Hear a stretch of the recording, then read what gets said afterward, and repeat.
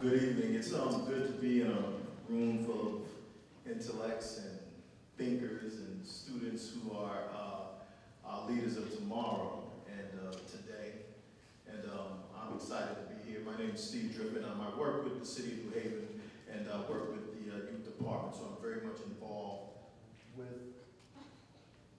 the youth in the city. That's been a strong passion of mine next to my other passion, which is probably writing, and hoping I can always merge those through the arts, using that to impact our kids in the city. So it's good to be here, and I'm fortunate to be with you, and I'm hoping to learn as much from you and facilitate this as best as possible. And I'm excited to hear these thoughts that come out from this forum.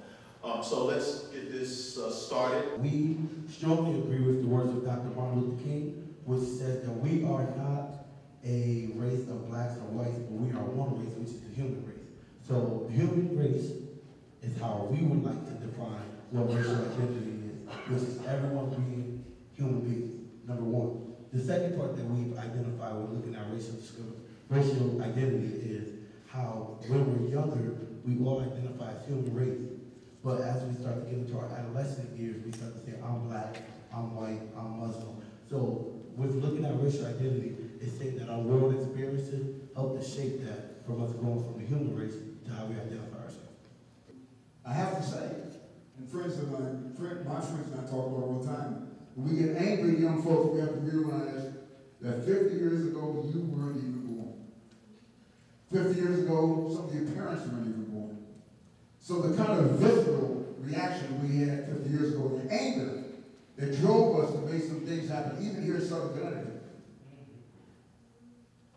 You guys are not experiencing that because much of what you walked into, the groundwork for what you're able to do was laid 50 years ago by folks who were willing to throw. So it's a whole different ballgame out there. You're not as mad as you were. You're not as focused as you were. You still want the same things, but you're much more passive. And that's going to change. When you step out your house and you said certain things, you were liable to be killed. Nowadays, everyone in this room, when you graduate, when you actually leave Southern or leave UNH, you leave Yale, when you speak your mind, you're labeled as a radical. So when we talk about, so if you know me, I've spoken to you about this. So when I put a suit on, I can walk into certain places, but I can't speak my mind because I know that I can't help other brothers and sisters get in because of how people are going to look at me. And if they think that that's how I look or that's how I act, then I close the door for you.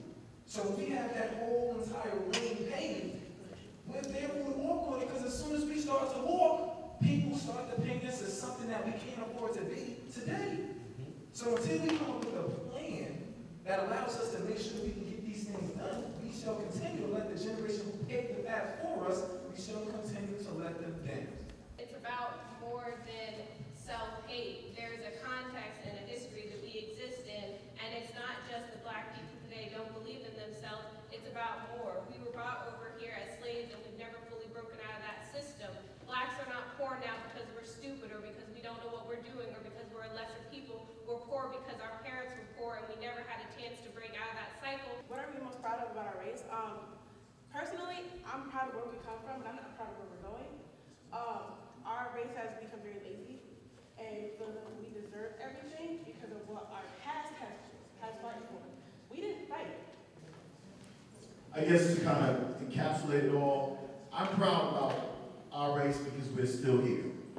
In spite of it, the good, the bad, the ugly, and the indifference, we're still here. I'm proud that I'm able to stand in front of young adults who are paving that way, who are going to be making that difference. Oftentimes, I am presented with a whole lot of negative information about my own people, and I fight every day against it. But you guys are my breath of fresh air. When I can come in and know that, you know what, there's still a remnant of us, there's still that talented 10. Let me kind of use that, phrase that. There's still that 10 that's going to make a difference. And I appreciate it. So I'm proud because we're still here.